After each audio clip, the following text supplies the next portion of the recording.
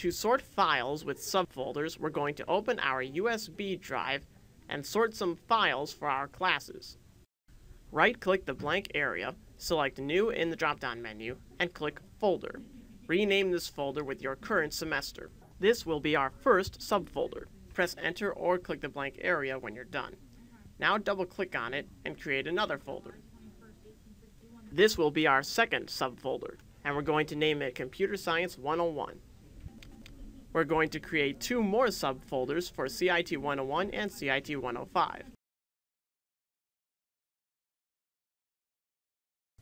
Now we can move our class files into these folders simply by clicking on them, holding down the mouse button, dragging them over the folder, and then letting the mouse button go. If we look inside the CS101 folder, we can see the file we just copied into our subfolder. Go back by clicking the blue left arrow button on the folder or by pressing the backspace button on your keyboard.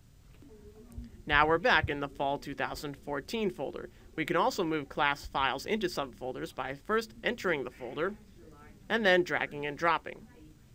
We have one more class that needs its own subfolder. For this class, we already have a folder on our desktop named Speech 111 with the files inside it. Like with the other files, just click and hold the mouse down, drag the folder into the Fall 2014 folder, and release the mouse button. This will copy the entire folder and whatever is in it to your flash drive. Now you have a Speech 111 subfolder on your drive, and if you look inside, there are the files we saw before. To save a file you've already created to a particular subfolder, open your file. This is one of our Speech 111 files. Click File in the upper left-hand corner of the screen. Click Save As.